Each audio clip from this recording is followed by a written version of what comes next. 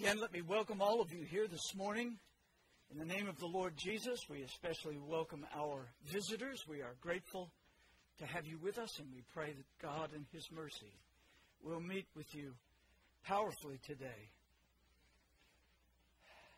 The last thing our nation needs in this day is just another religious service. We need gatherings of people all across this nation to meet with God and to hear from God and then to obey God. And may God in His mercy grant that to us here today.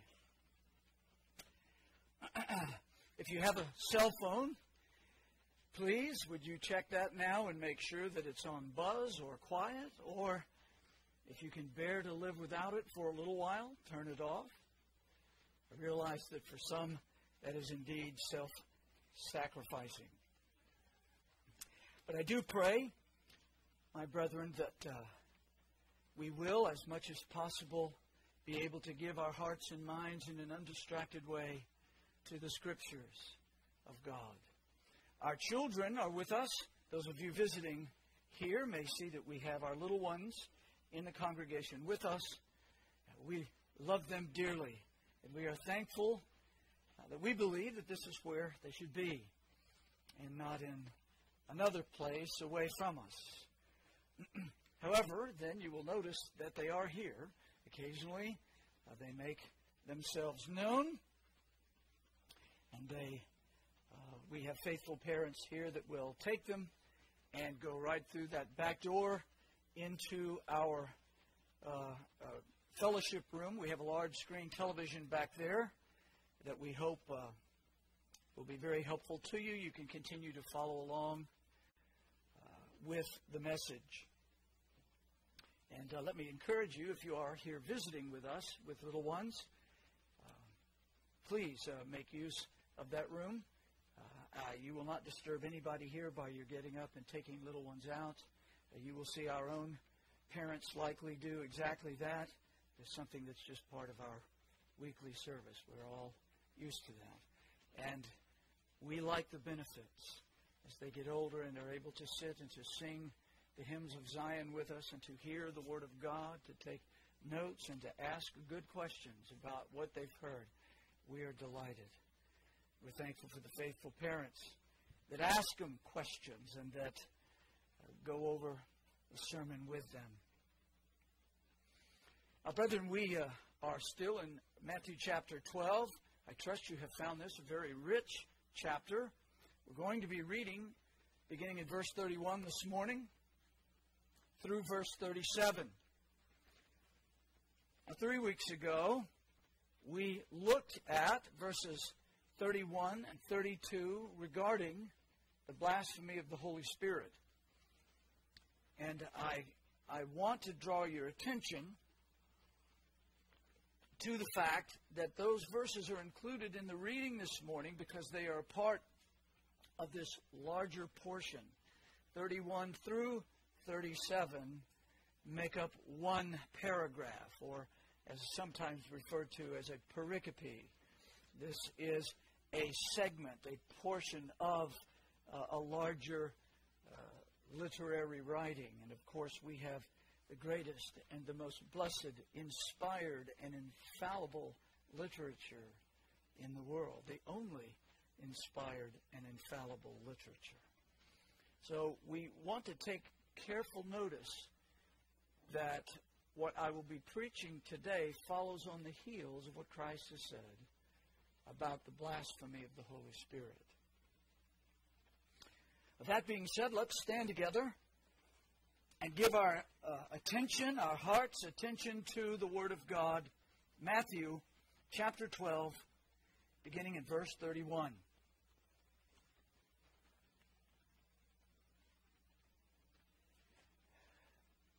What a joy it is to have God's Word before us. Brethren, I pray that we will give our hearts attention here. Wherefore I say unto you, all manner of sin and blasphemy shall be forgiven unto men. But the blasphemy against the Holy Ghost shall not be forgiven unto men. And whosoever speaketh a word against the Son of Man, it shall be forgiven him. But whosoever speaketh against the Holy Ghost, it shall not be forgiven him, neither in this world, neither in the world to come. Either make the tree good and his fruit good, or else make the tree corrupt and his fruit corrupt. For the tree is known by his fruit. O generation of vipers, how can ye, being evil, speak good things? For out of the abundance of the heart, the mouth speaketh. A good man out of the good treasure of his heart bringeth forth good things. And an evil man out of the evil treasure bringeth forth evil things. But I say unto you, that every idle word that men shall speak, they shall give account thereof in the day of judgment. For by thy words thou shalt be justified, and by thy words thou shalt be condemned. Amen. May the Lord add his blessing to the reading of his good word. We'll now have our morning pastoral prayer. If it is difficult for you to stand a few more minutes, please feel free to be seated. Otherwise, brethren, whether we are standing or sitting, let us unite our hearts together and lift up our hearts as one to our God as we pray.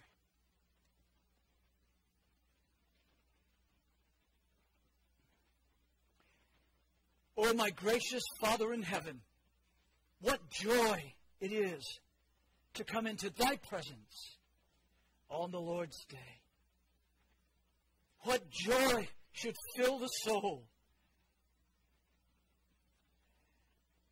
Lord, how I pray that in thy great mercies thou wouldst pour out thy Spirit abundantly today upon thy people. O God, I know thy word teacheth plainly that when thy Spirit doth regenerate a darkened soul, thou dost give that blessed gift of the Spirit forever to be the gift of that child of God. Yet, O Lord, we are as leaky vessels. We need thy regular visits. We need the fillings of thy Spirit. And we pray that thou wouldst come to our weak and feeble and fleshy vessels today and fill us. Oh, pour out thy Spirit. Shed abroad the love of God in our hearts. Father, may we love thee with a holy intensity. Move in our souls. Help us to see what we are. Oh, but, oh God, don't let us see that and that alone. Father, do not show us our weakness, our sinfulness, without a glimpse of the Savior.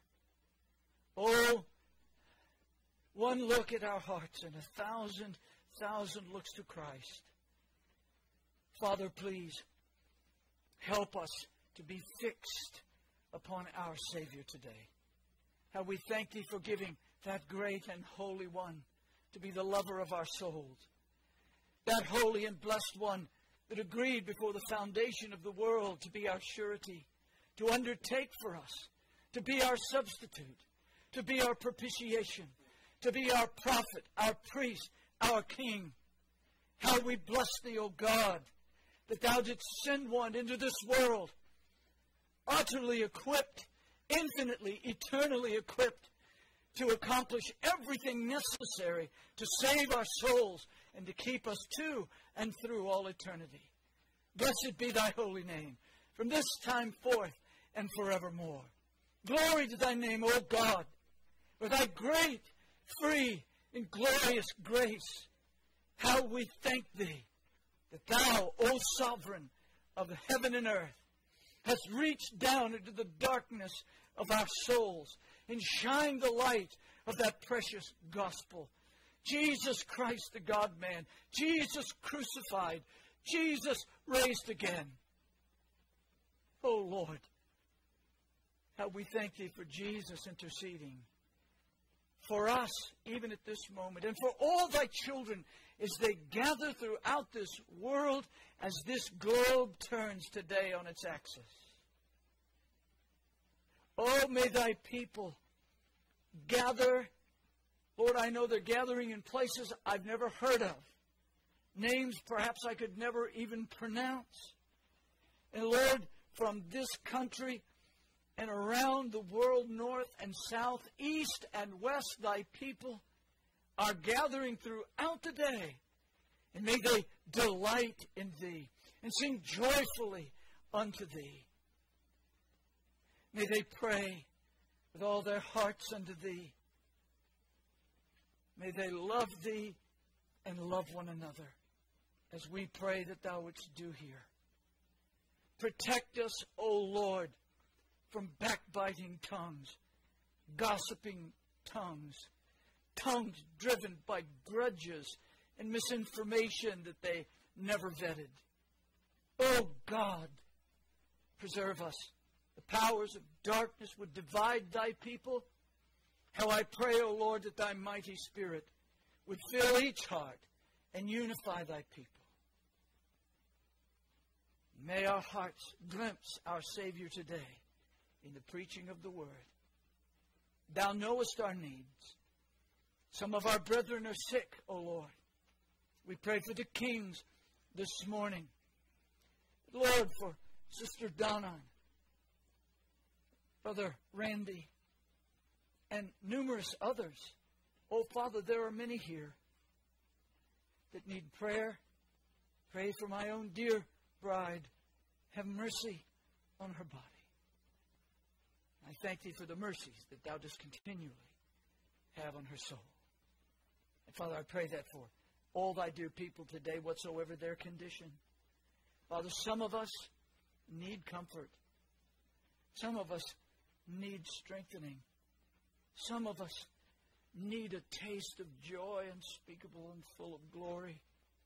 Some of us need reproof and rebuke. Lord, Thou knowest what we need, and we ask Thee to bring it. Now, Spirit of God, I pray in the name of Christ, who hast forgiven us of our sins, that Thou wouldst hear us, that as a people we cry out, Lord Jesus, cleanse us. And I pray there would be nothing to hinder Thee, O blessed Spirit, moving in our souls. Expose all secret sins, Lord. Grant us repentance, true repentance, real brokenness. And oh, may we find our joy in the precious blood of Christ that washes us white as snow and presents us in that beautiful, flawless robe of His righteousness before Thee. We pray it all in the name of Jesus. Amen. Please be seated, brethren.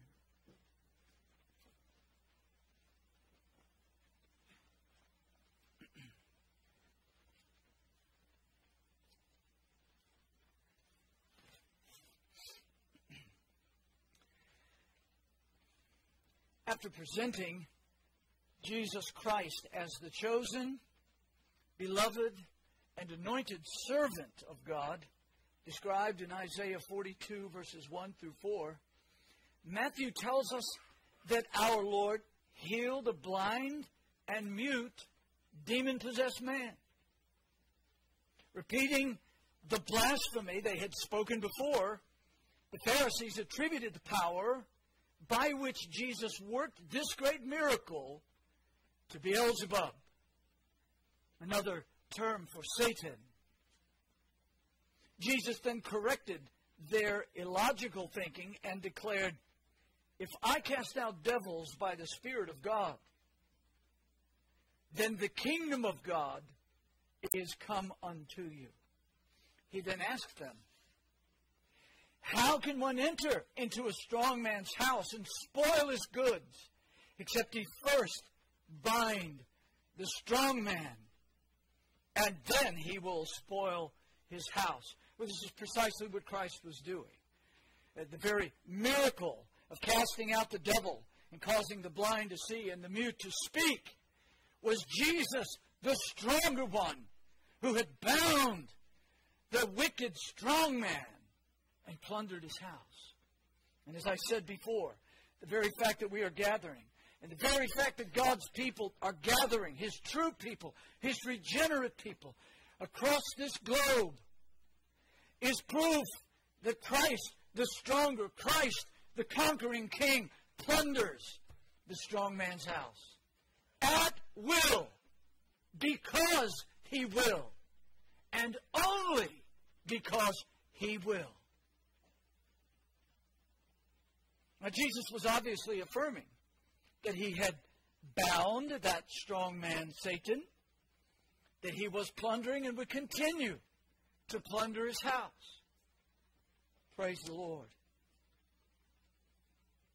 In other words, contrary to the Pharisees' accusation, Jesus implied that He worked His miracles in the power of God's Spirit, which demonstrated the presence of God's kingdom.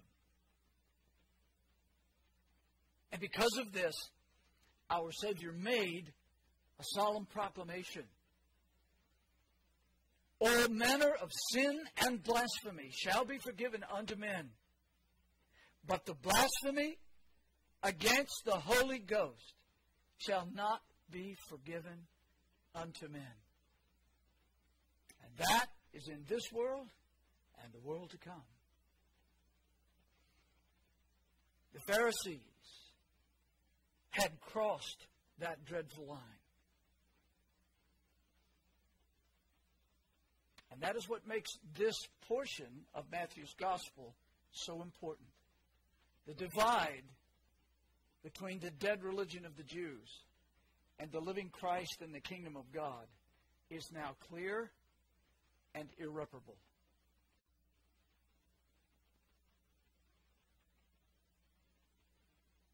This does not mean that the Lord will not go on plundering the strong man's house. But it does mean that the empty religion of the Pharisees has now crossed the line into destruction. And Christ will press on with His glorious kingdom work until He reaches the cross, dying in the place of His people and rising again to eternal glory. And that brings us to our text. In it, Christ has exposed and denounced, or in this text, Christ exposes and denounces the Pharisees' true spiritual condition.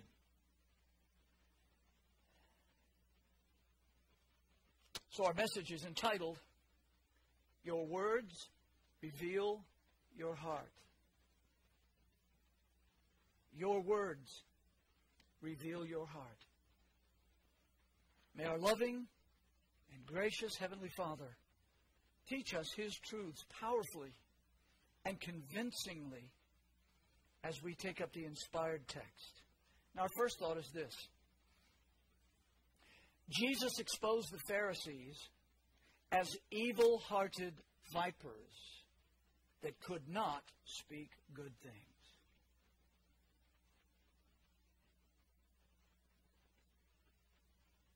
We find this in verses 33 and 34. Jesus first challenged the Pharisees' thinking with a proverb. Verse 33. Our blessed Savior said, either make the tree good and his fruit good, or else make the tree corrupt and his fruit corrupt. For the tree is known by his fruit. The point of Christ's statement is clear. We can know that a tree is good or rotten by the fruit that it brings forth. But why did Jesus say it this way?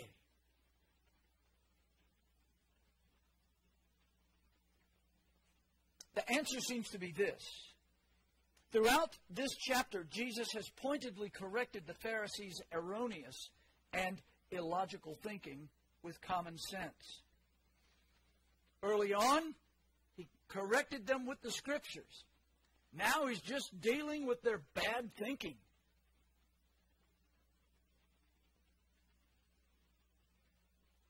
And he does the same thing here, that same kind of thing.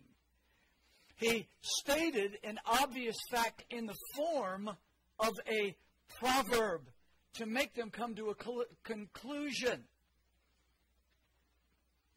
Make the tree good. Well, is that a commandment? What's he saying?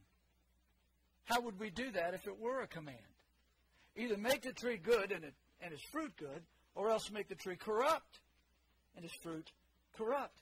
Well, quite obviously, he's not commanding us to make corrupt trees. What does he mean?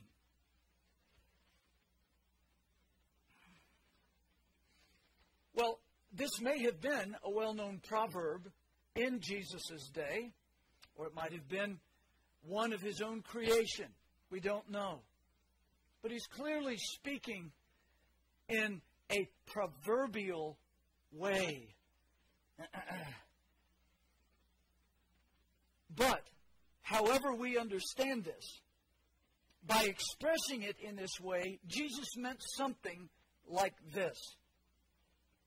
We say to people, well, give him an inch and he'll take a mile. We're not commanding someone to give them an inch, even though that's coming in an imperative way. And that's the way we deliver some proverbs.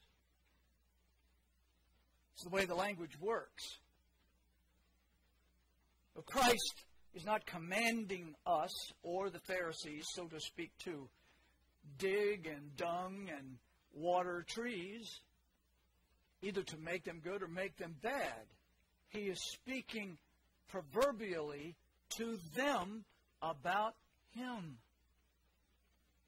He means something like this.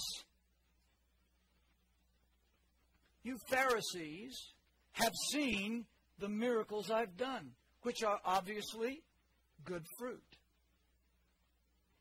The blind see, that's a good thing. The mute speak. Devils are cast out. You cannot deny that all these things are good. Nevertheless, you attribute that good fruit to Satan. By this, you did declare that I am an evil tree. Now, you're going to have to decide something. What does the fruit tell you? What does the fruit tell you? Either consider me good and my fruit good, make the tree good and its fruit, or consider me bad and my fruit bad. But you can't have it both ways. Which one is it? Am I a good tree with good fruit, or a bad tree with bad fruit? What does the fruit tell you? Well, then, Jesus revealed why it was impossible for the Pharisees to speak good things. He said boldly, O generation of vipers!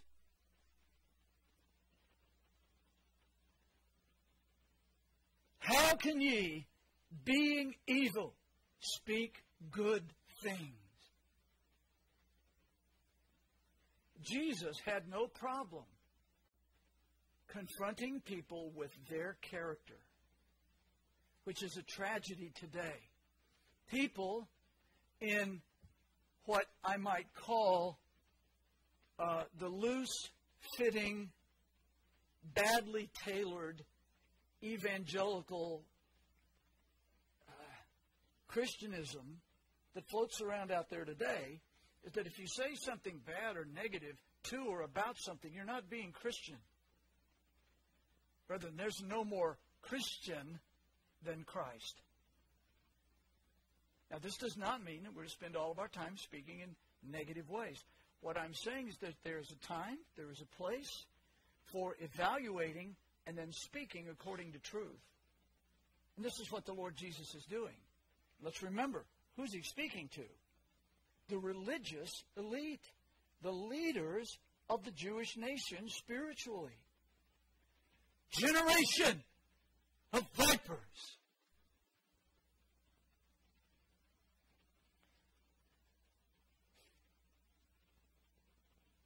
John the Baptist had said to the Pharisees and Sadducees when they showed up at his baptism, apparently not to be baptized, "O generation of vipers, who hath warned you to flee from the wrath to come?" Remember, the coming of Jesus was great news, the best news, and the worst of news. Great news for those who repent and embraced him as Messiah. The same thing today. But the worst news for those who refuse him. Because God has set before this world a way of pardon, a way of everlasting life. His coming was blessing and cursing. It was heaven and hell.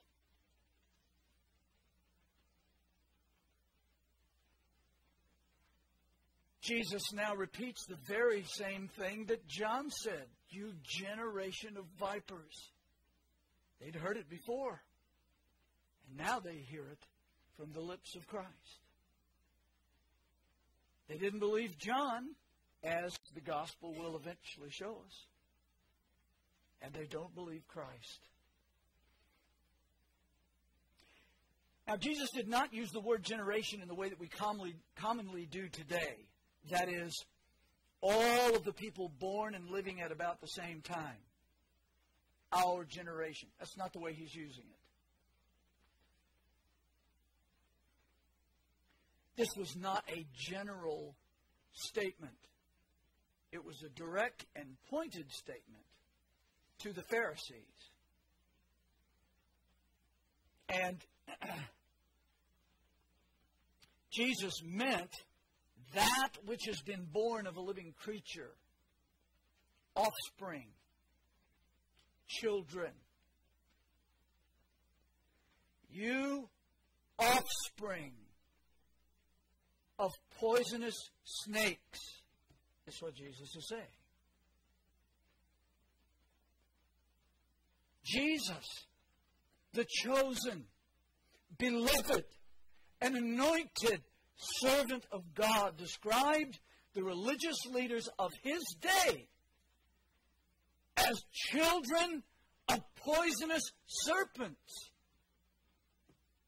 Now, their distortions and their additions to God's word were poisonous to God's people, but more importantly, they had spewed their poisonous lies about the sinless, holy Son of God, in spite of his astonishing displays of divine power. This fellow doth not cast out devils. Well, they understood he cast them out. Good fruit. But by Beelzebub, the prince of the devils. It's a bad tree. That's why Christ addressed them with his proverb. By calling the Pharisees the offspring of poisonous snakes, Jesus was plainly describing their character and linking them to Satan. In the Gospel of John, he says it plainly. You are of your father, the devil.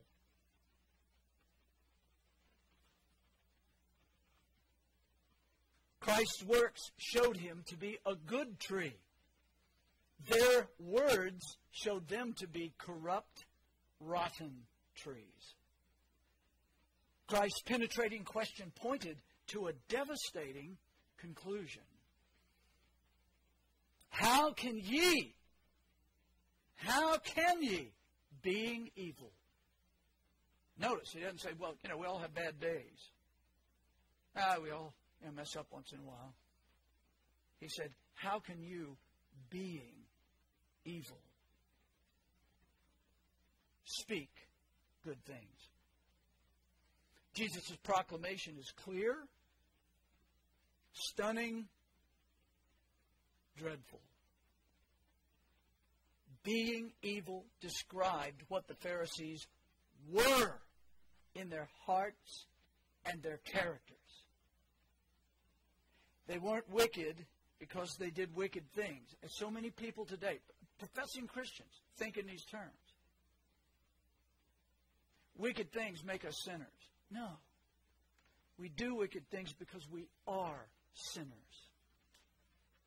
It's what we are.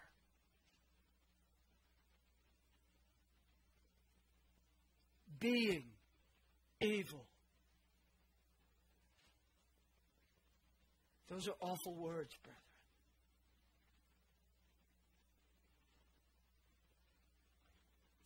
This is why Christ went on to say, for out of the abundance of the heart, the mouth speaketh. Abundance here means fullness, overflow. Something filled up.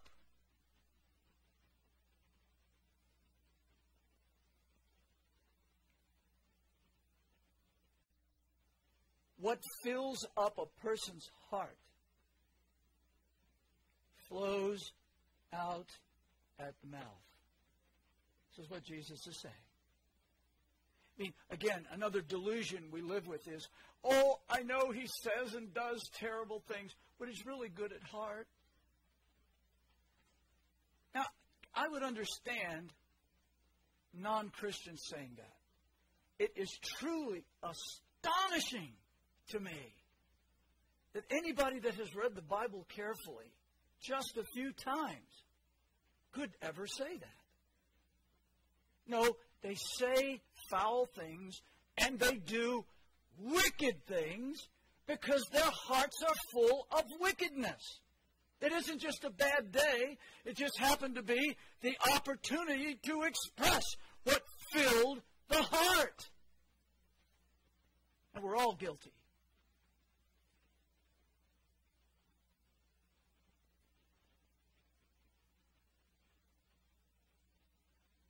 What overflows in the heart pours out of our lips. And in this, our Savior completely turned the tables on the Pharisees. His fruit, his words and miracles, revealed that he was good. Their fruit, their words of blasphemy, and their plot to kill him revealed that they were corrupt. Because their hearts were rotten, corrupt, evil, as every lost person is. They could not speak good things, especially about him.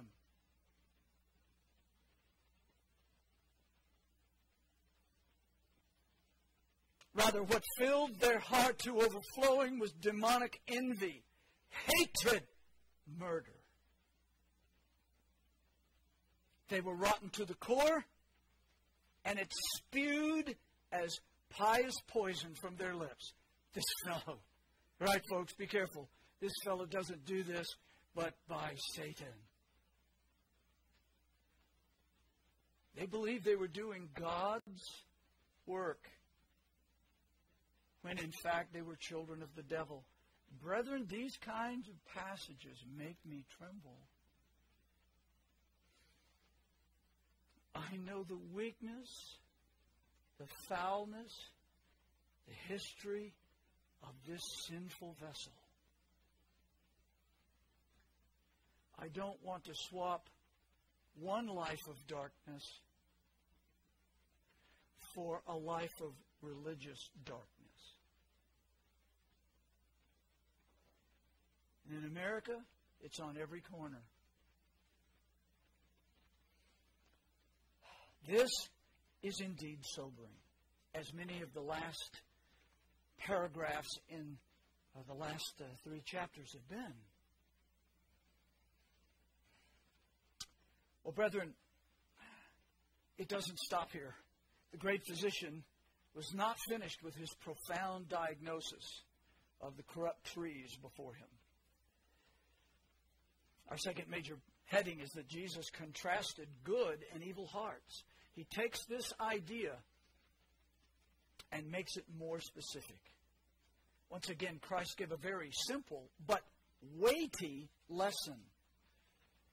Jesus takes the truth that he had spoken in proverbial form in verse 33, and now he makes it crystal clear. A good heart brings forth good things. Jesus said, a good man out of the good treasure of the heart bringeth forth good things. Now, our Savior here described the human heart as a treasury or as a treasure chest, out of which a person brings forth good or evil things. The person who has a good heart, the person who has a good treasury, a heart transformed by the grace of God, brings forth good words and good works from that treasure chest. His or her heart is a treasury for gracious, biblical, and even heavenly things. Who had spoken nothing but good things and worked nothing but good works since his appearance in Israel? Jesus. Nothing but. Jesus, Emmanuel, God with us.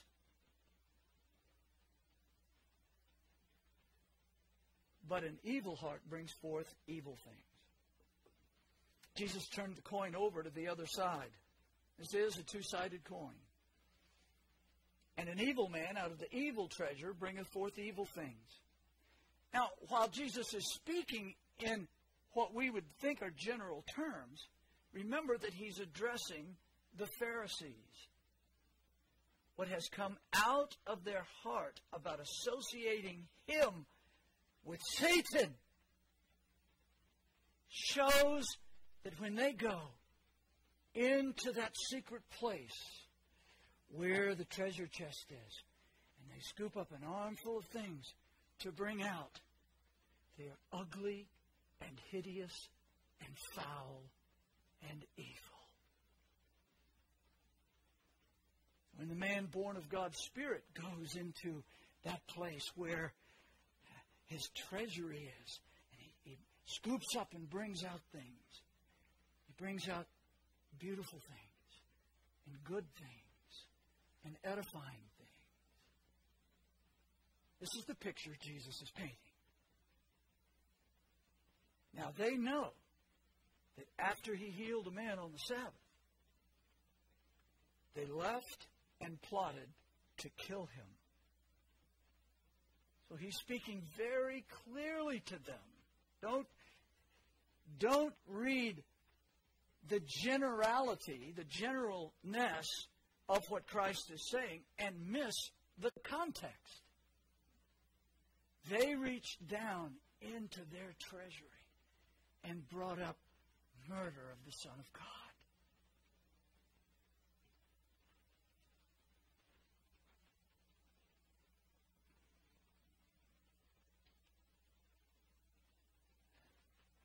Jesus was obviously applying this to the Pharisees. Had they repented of their sins? No. Had they believed on Christ as Messiah? No. Had they proclaimed His mighty words and works to be in the power of the kingdom of God? No. They accused Him of being in league with the devil. And they reached down into their treasury. All they could bring up was corrupt and rotten fruit. Because their hearts were rotten. Now, you see, that's the way religion works. You can paste religion on the outside. You can do some things that other people do. If you're pretty sharp, you can listen to Christian lingo and pick up that tongue. And you can say, oh, yes, let's pray for our brother and sister. Pray that God will give them traveling mercies. Whatever a traveling mercy is. Now, we can say all kinds of things that people say in church. And we can learn a few Bible verses. But there's a tattletale in our lives. And it's our tongue. That ultimately says what's flowing out, what's overflowed, what that heart is full of. If there's a hot cup of coffee sitting on the table, filled to the brim, and you bump it with your elbow, orange juice doesn't flow out. Your favorite beverage or water, it's what's in the cup comes out. And that's exactly what Jesus is telling them. And He's telling us the same.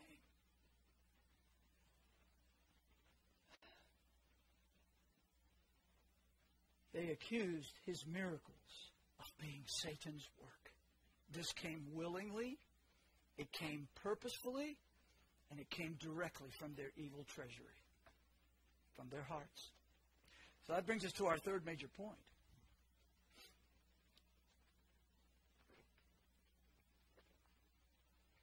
Jesus confirmed that human beings will be justified or condemned by their words in the day of judgment. I've wondered occasionally why Jesus would speak in general terms when indeed he was making something very specific to a contemporary hearer. But I've begun to realize that there are multiple answers to that.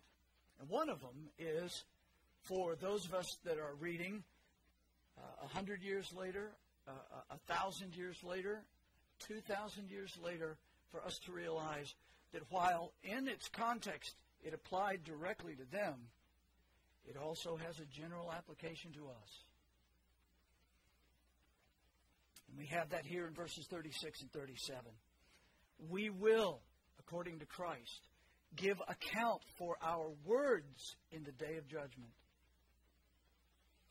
God's precious Son declared, "But I say unto you that every idle word that men shall speak, they shall give account thereof in the day of judgment." Now again, brethren, let me just put a footnote here.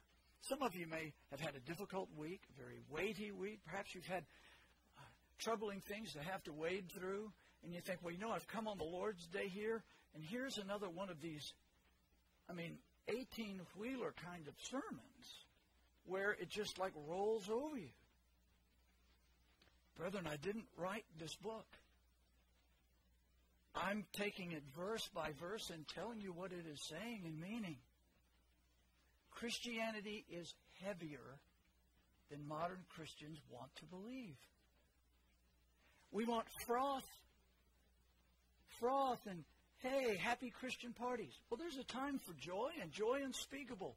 I like happiness. I like to laugh. But the truth sobers us up because it's a sin-cursed earth. It not only fills our heart with joy and encouragement and strength and comfort, it does all those things. But as we work through here, we have to see how Jesus publicly ministered. And here he is giving us yet a very heavy, a very weighty, and a most profound declaration. Whenever Jesus says, I say unto you, this is not just a little bit of literary passing the time. But here's how I'll make the story run. Now, brethren, every word of God is pure. And when we see something like that, we need to realize Jesus was speaking authoritatively as God with us. God with us. God with human beings. He is the Christ, the anointed one of God. He is speaking as the greatest prophet that ever graced this world with his presence and with his words. He is the God-man, fully God, fully man. My brethren, whenever Jesus said, I say unto you, human beings were hearing God's revelation, pure and empowered by God's Spirit, directly from God himself. I say unto you, we need to sit down, sit up, and say, Lord, help me to understand what you are saying. This was a heavenly word of a heavenly kingdom. And what did Jesus say here? Every idle word that men shall speak, they shall give account thereof in the day of judgment. Now, the word idle means exactly that. Having nothing to do. Unemployed. Therefore, it comes to mean something that's unproductive. Doesn't get the job done. And therefore, worthless. Useless. Some even believe it means careless or without thought.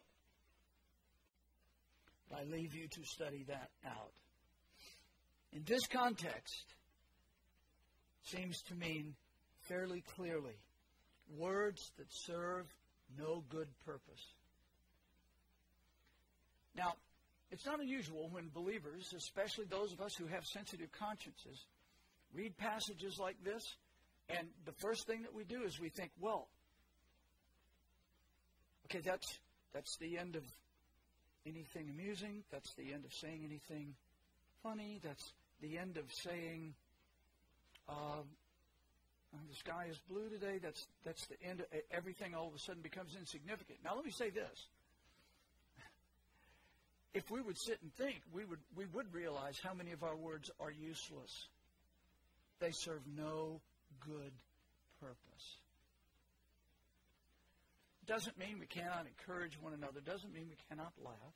It doesn't mean that there are not times to say, in a proper context, and with words that might be useful, to say things that are amusing or that are day-to-day things. How are things going with your homeschooling? Oh, boy, the last month was really tough. But we've had some breakthroughs. That's not useless talk. That's part of the kind of thing that God's people live through and live with and bear one another's burdens through. But we can also reflect our culture and spend a lot of time showing everybody how witty we are and how clever we are and how funny we are. And very often, they're words entirely to no purpose. Other than, look at me. Yeah, I'm cute. I'm funny. I'm hilarious. Real wit up here. Parents, are you teaching your children that?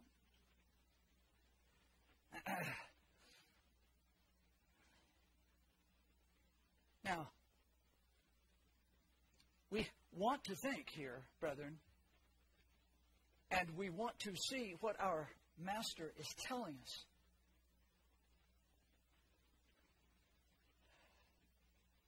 To give account means to explain why things were said. Our sovereign Lord then is saying something to this effect. I assure you, as Messiah the Prince, the beloved Son of God, when the day of judgment arrives, all people will explain to God why they spoke every word that they should not have spoken. That's sobering. There's several questions that were we all to ask each other on a regular basis. First of all, we wouldn't like seeing each other coming. It would be things like, hey, brother, hey, sister, it's so good to see you today. I've been praying for you. How's your time in the Word? Well, it could be better. That, of course, is not the answer to the question. How's your prayer life? That's another one, especially if it follows the first one.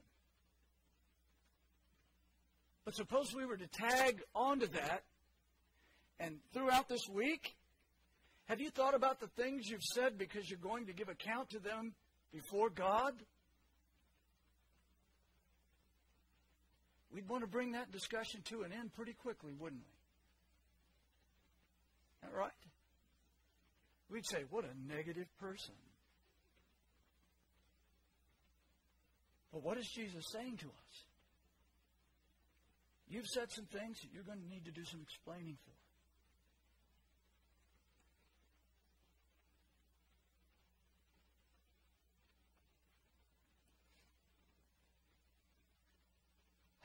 And this will always come back to the problem, won't it? The problem's not the words themselves. It's the heart. What was going on in your heart that you said that? That you thought you needed to say that? You were in that situation and you just spoke about somebody and completely reduced them to ashes in the minds of those people. When maybe you were passing on something that you didn't understand properly. Oh, brethren, are we using words to good purpose? Again, these are the kind of things that can make us so paranoid we want to lock ourselves in the room, never say anything to anybody. That isn't what Jesus is saying. He's talking about words to no good purpose. We can actually encourage and edify our brothers and sisters sometimes with the smallest of small talk. Properly understood. Properly shared. We're not saying that everybody's got to sit down and immediately launch into a really profound discussion of infralapsarianism versus supralapsarianism. We're not saying that. We're not saying that we immediately have to sit down and take on all the theological controversies of the day. One, you don't have a mind for all of them. Two, there's too many of them. There's just too many. Brethren, we're to use our tongues to beautify, to glorify, to encourage, to build up. There's so many ways we can use our tongues for good. That's what God always does. God always uses His tongue in a right, holy, and perfect way. And amazingly, by faith in Christ, we're in union with the living God. You can control that little member and use it for good. For many of us, it's the struggle of life. Well, Jesus doesn't finish yet again. Jesus then made another astonishing announcement. We will be justified or condemned by our words. Verse 37. From the tongue that never spoke a sinful syllable came this remarkable utterance. For by thy words thou shalt be justified, and by thy words thou shalt be condemned. I remember as a young Christian reading this and being deeply confused and really afraid. I said, man, if this is all hanging on my mouth, it's over for me.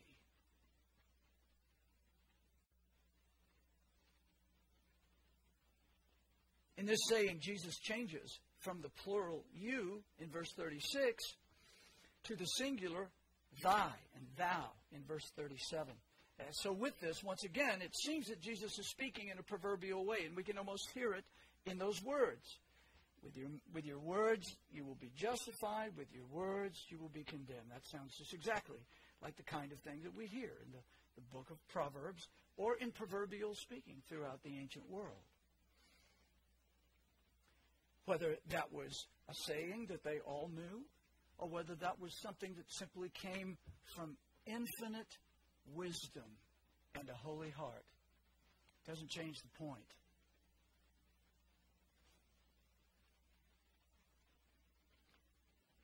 This is perhaps as weighty, if not weightier, than the previous verse.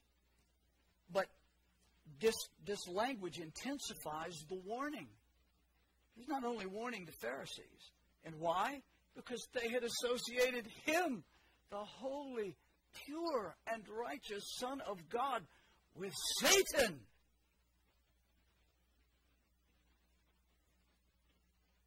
But the fact that the overall truth of that trickles down to us today.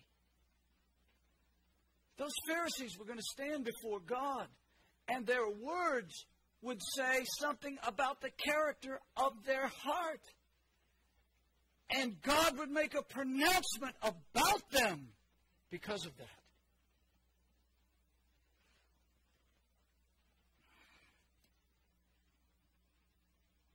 The scene is the awesome courtroom of God. The courtroom of God. I've seen big, strapping, strong, sometimes murderous men, violent men, sit in the presence of a judge and break down and weep because they knew they were sitting before the one who would pronounce the sentence upon them. Now, there are those that come in and they're arrogant and prideful and they act like, no big deal. Say what you're going to say. But I have seen people throughout the years I've been in trial breaking down before the judge. Let me tell you what, folks. When you stand before Almighty God, everyone will be quiet. And He will make His solemn pronouncements. And there will be no plea bargaining. None whatsoever. There will be no changes. Once He's pronounced, it's finished. And by the way, how astonishing for us to learn that it will be Jesus Christ on that throne. Those Pharisees will stand before that Christ that they said was working with Satan, only to discover that they had been Satan's fools all of their lives. That's sober. That's sober. Well, brethren, perhaps few passages in the Gospels are more troubling, especially to sensitive believers, than this and others like it. This is a heart-searching thought. The tragedy is we'll sit here and some of us will kind of come under conviction, and 15 minutes after we're gone, we're back to talking just the way we were. Not a single change made, and not another thought about it the rest of the day. Oh, that's dangerous. If you're nodding off, you want to be awake for the rest of this. This is serious. Brethren, let me say to you, this is a crucial matter. Now, I do want to say this. Our words reveal our hearts, and they are evidence of our spiritual condition. Along with this, the Word of God is very clear. Sinners are justified by grace alone, through faith alone, in Jesus Christ alone. Jesus is not saying that your words save you or don't save you in the sense of meritoriousness. Regenerate souls believe with all their hearts in faith alone in the Lord Jesus Christ. So what then does Jesus mean when he says, by thy words thou wilt be justified? It means that in that day our words will have given outward evidence of our inward character. Justified here means to be shown to be righteous. Shown to be righteous. In other words, weak and feeble as we may be, our words throughout the course of our lives as Christians will ultimately reflect a new heart, a believing heart, a heart that believes on the Lord Jesus Christ alone, which is exactly what the Pharisees were not doing.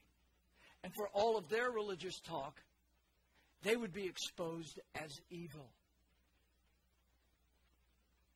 Now, it is true, brethren, when Jesus Christ's blood was shed upon Calvary, as it flowed from his head, his hands, and his feet,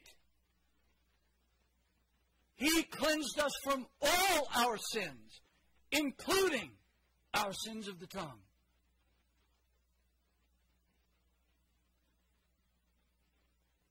So keep in mind what is happening here. Jesus is saying, ultimately, one of the evidences that we are converted will be the words we have spoken in this life.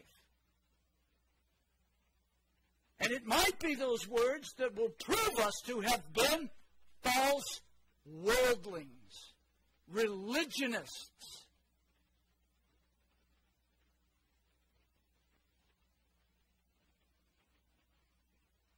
The words of the believer will ultimately reveal that they were righteous. Why?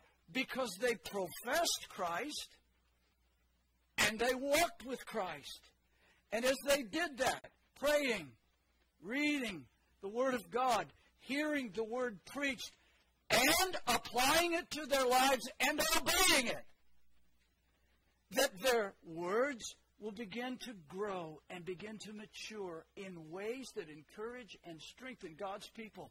They will show forth the praises of our God. They will encourage and build up God's people. Yes, we can have moments where we sin, but what will those that are regenerate do? They will repent. They will repent. They return to Christ.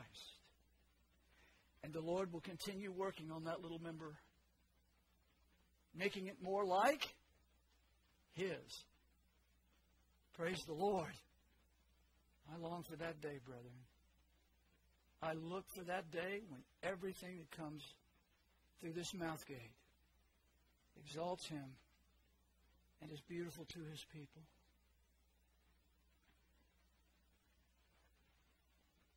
The words of the wicked will be evidence of their wickedness and of their damnation. Oh, why Solomon said death and life are in the power of the tongue.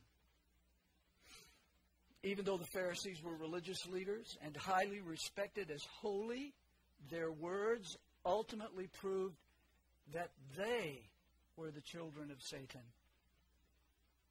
not the children of Christ.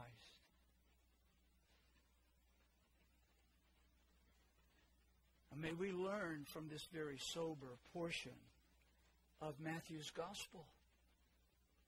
This is connected, my dear brethren, to the blasphemy of the Holy Spirit. They had blasphemed the Spirit by saying that Christ did His work by Satan. Instead of falling on the ground before Him, kissing His feet, and saying, "Blessed Messiah, we repent of our sins and trust Thee." Well, let's make a few applications before we close.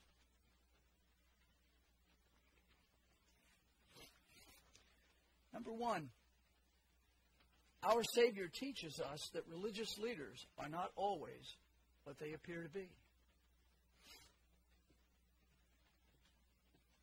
That's one of the underlying truths in this text. The Pharisees read and memorized Scripture, probably far more than any of us in this congregation ever have or ever will. They were encyclopedic in their understanding and application of God's law and of many Jewish theological writings that governed their interpretation. They prayed in public with long prayers and sounded a trumpet in the synagogues and in the streets. And although they were respected as holy men, in their heart of hearts, they were just murderous religionists.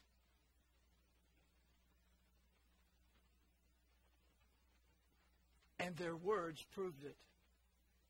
That's what this is all about. This is what Christ is saying. Their words revealed their hearts. It showed what they really were.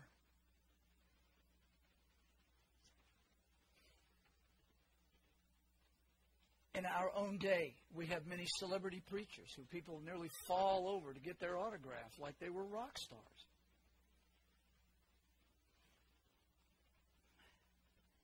We have celebrity preachers who finally prove their hypocrisy by their actions and by their words and doctrine as well. And some of us are just swept up in the stream. We don't listen carefully. We don't become Berean and examine the Scriptures to see if what we're hearing is from children of the serpent or from Christ.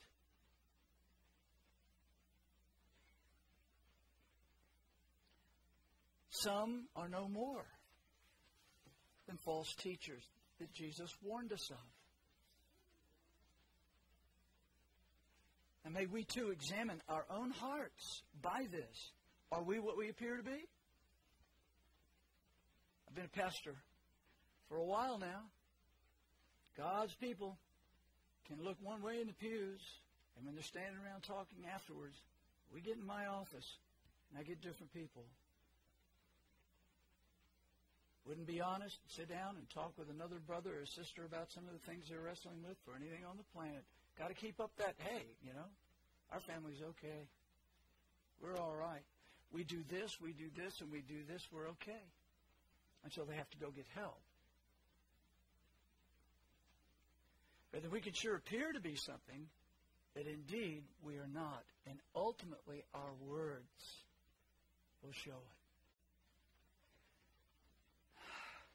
Our lives may say conservative, Bible believers, evangelical. But how about our words at home? Husbands, how about your words at home? Do you edify your wife? Do you thank your wife? Do you praise your wife? Do you encourage your wife? Do you build her up in the faith? Do you lead your wife in paths of righteousness?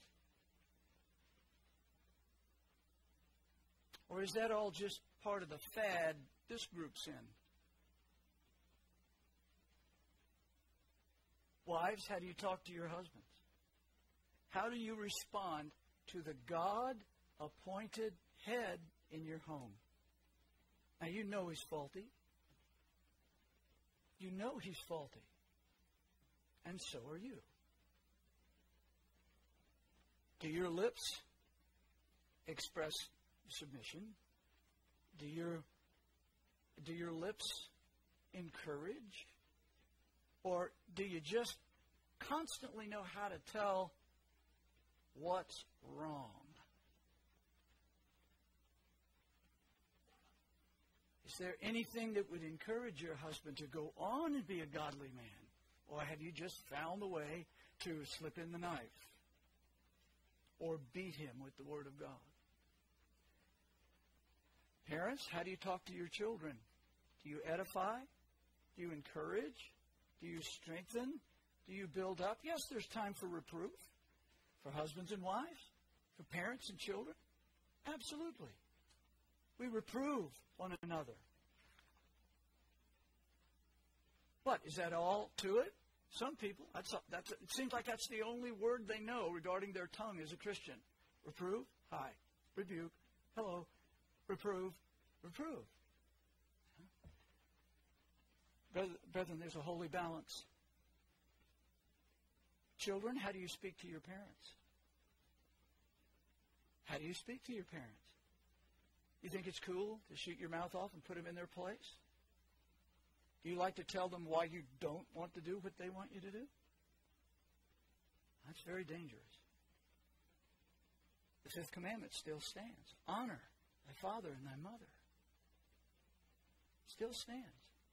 Brethren, I don't believe there's a soul here, beginning behind the pulpit, that will win the award for silver tongue of knowledge and encouragement as God commands. But we can do better. Can we not? We can grow. We can mature. But you see, lying at the heart of that is lying at the heart of Christ's message to begin with. Repent. When you use that mouth in a sinful way, repent. Repent. One of the hardest things for a parent to do sometimes is sit down with children and say, you know how Daddy spoke to you last week? You know how Daddy spoke to Mama? When she dropped the glass and broke it? Or didn't have dinner on time when I came in? You know how Daddy sounded? That was sinful, children. And I've asked the Lord to forgive me. I've asked your Mama to forgive me. Will you forgive me? Does that ever go on in your house? Is there anything like this? This is important. What are you teaching your children? Well, when you sin, you just clam up and kind of pretend it didn't happen. We've been given tongues, and they can be fountains of blessing. You can encourage. You can build up. You can strengthen. You can, if you're born of God's Spirit. Whether it be religionists, as in Christ's day, or folks in the homeschool movement. Our words betray us. We might just be something we don't appear to be. And that's not a good place to be. We need to be honest. We need to be gracious. We need to speak as those who have been saved from our tongues. Secondly, our Savior teaches us that we must, by His example in the Scriptures, evaluate if we are good or corrupt or bad trees. The sacred text that we've considered is an extension of what Jesus taught on the Sermon on the Mount. Of false prophets, Jesus said, ye shall know them. Ye shall know them by their fruits. Do men gather grapes of thorns or figs of thistles? Even so, every good tree bringeth forth good fruit. This is something that lies at the heart of Jesus' teaching. Good and bad trees. But a corrupt tree bringeth forth evil fruit. A good tree cannot bring forth evil fruit. Neither can a corrupt tree bring forth good fruit. Every tree that bringeth not forth good fruit is hewn down and cast into the fire. Brethren, do we not understand that the passage that we've read and considered this morning is holy commentary on that teaching?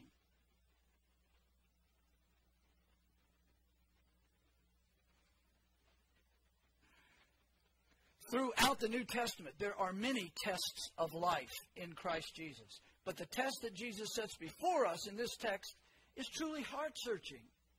It's penetrating and fundamental.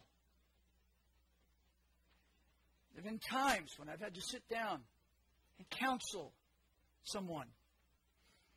And in marital counseling, I told the Lord years ago, Lord, I do not want to do marital counseling. Well, when He puts you in the pastorate, you end up with it. You can't sidestep it. You say, well, I'll deal with stuff like lying and stealing, but you don't want to deal with that marriage stuff. We have to do it. But I can't sit there and hear what goes back and forth, which sometimes is so tragically ugly. I can't sit there and hear what goes back and forth without almost feeling myself sitting in front of a mirror and realizing how sinful I've been in my life.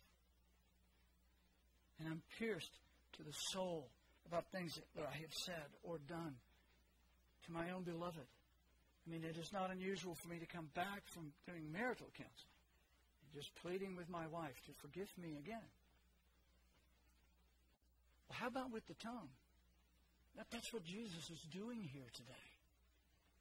He's let us see something that's going back and forth. And there should be something about that that creeps down into our hearts and says, and how about you? How about your tongue? How's it going with your tongue? Are you building up? Are you tearing down? Is all you can do criticize? Or are you one of those la-la land people that's always like, everything's just great, and it's not? Yeah, there are some. There are. But brethren, are we good or bad trees? We have to determine, and one of the ways we determine that is our tongues. Because they're directly connected to our hearts.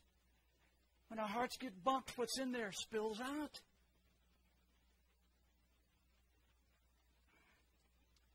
There is no middle ground. There is no neutrality. Where you sit right now, my friend, you are, right now, a good tree or a bad tree. One of the clearest evidences of your state is your tongue, because your words reveal your heart. Two things: modesty and our words say more about our hearts than almost anything else, because that's what we put on parade before other people. That's the fact. We can hide a lot of other stuff, but we can't hide the way we dress.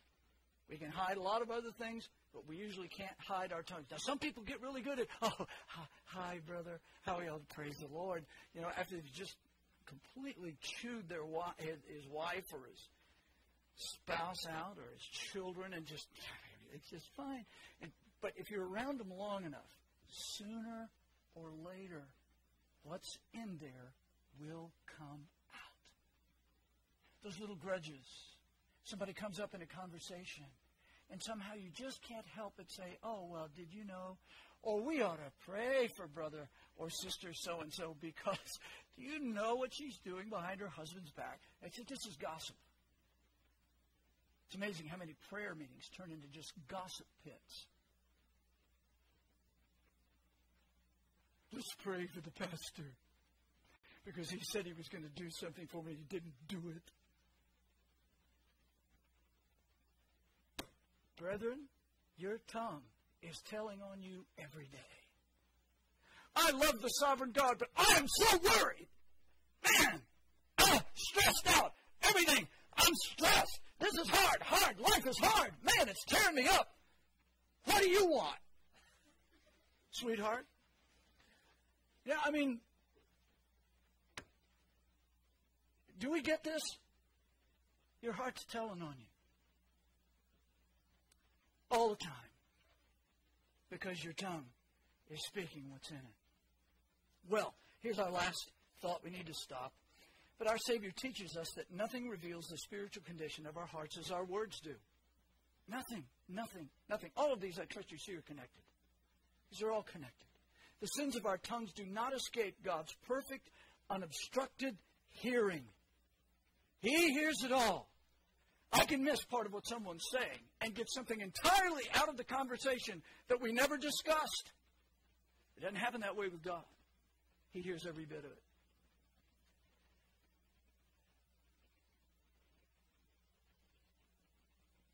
My dear brethren, His penetrating gaze always goes to the fountain of our tongues, our hearts. He doesn't see as men see. And the Scriptures are full of warning and instruction about our tongues. We don't have time to cover that this morning. I will not repeat the length of my message from last week. Let me simply quote James, who says, if any man offend not in word, the same is a perfect man, and able also to bridle the whole body. He's saying if you can control that little member, you can control the rest of it. That's an amazing thing. And most of us who have attempted to control this thing understand the reality of what James is saying. The tongue is a fire, a world of iniquity. So is the tongue among our members, that it defileth the whole body, and setteth on fire the course of nature, and is set on fire of hell. Well, we could go into a long series just on the tongue, couldn't we? The Scriptures talk so much about the tongue. If I were to say, well, we're going to have a message on homosexuality today, there would be people who would say, yeah, tell us how wrong that is. Mm-hmm. Well, I'm going to preach to you about abortion. Oh, yeah, that's a good Bible thumper. Yeah, abortion, and they're killing those babies. And, boy, we can get fired up about that. If I said, today I'm starting a series on the tongue, it would get quiet. Because it's a sin that we don't make much of. We don't think it's very important. And there's more in here about the tongue than the other two things I mentioned.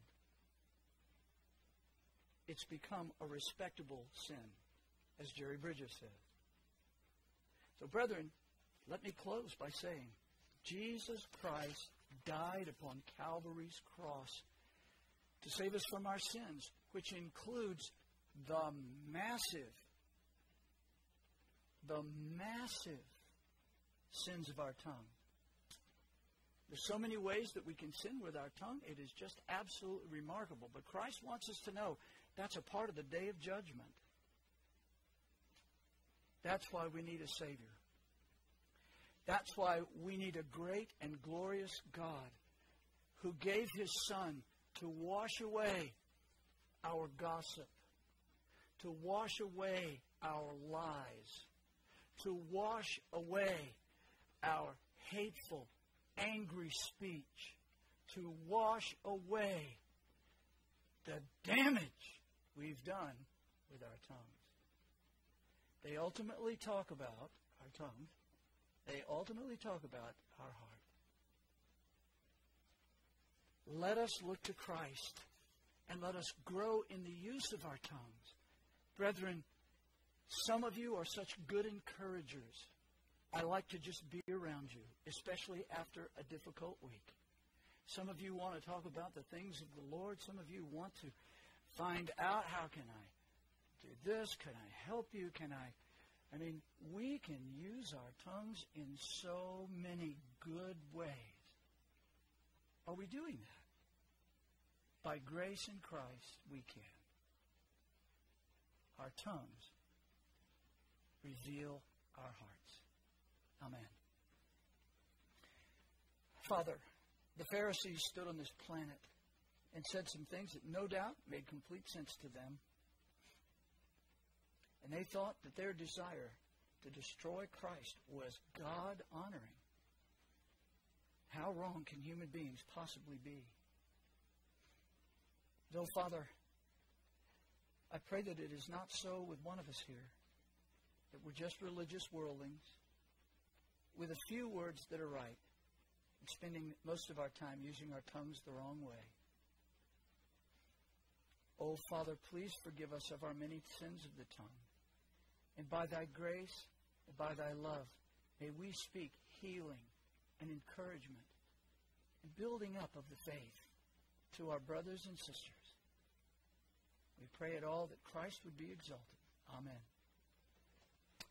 Well, brethren, if you would please stand with me, we will close.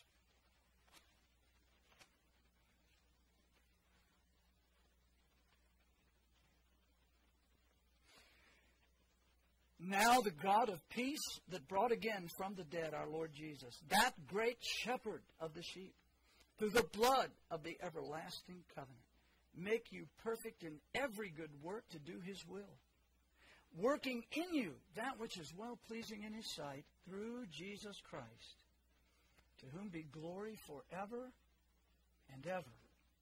Amen. Let's go in the name of the Lord Jesus.